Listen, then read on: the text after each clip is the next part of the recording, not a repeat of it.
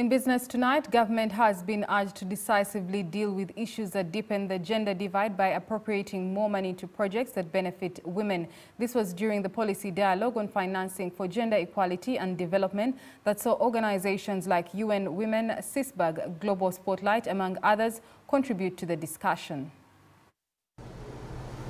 In a dialogue meeting held at Sheraton Kampala Hotel, organizations led by the United Nations Women held a policy dialogue on financing for gender equality and development in order to close the gender divide. The organizations urged the government to carry this course as it will be one of the means to deal with the ever-increasing gender inequality. MDS should commit to redressing imbalances which exist through allocation of financial resources to specific measures as provided for in the Public Finance Management Act. As Parliament, we cannot generate the budget. It is the role of the executive.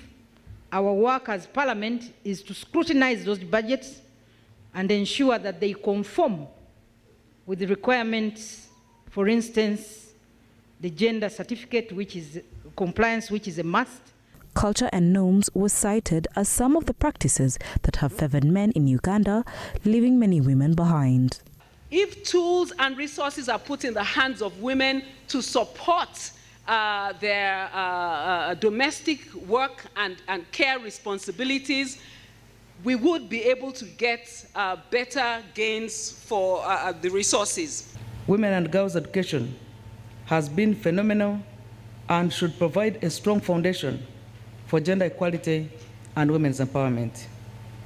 We'll do better with more resources allocated to the priority areas, but when justice is also at the center of our hearts. Technology and innovation was highlighted as another sector that would benefit women as long as they too are considered as innovators and not just consumers. There is a lot that has to do with the provision of ICT in ensuring the advancement of women and girls in every sphere of life. You find that there are times in the day that the woman is out there tilling, that she will not have access to that phone and therefore will not read that SMS. The dialogue closed with a call for collaboration and partnerships across the economic sector players in order to bridge gender inequalities. Diana Nsabagasani, Chiberu Siraj, NBS, Live at 9.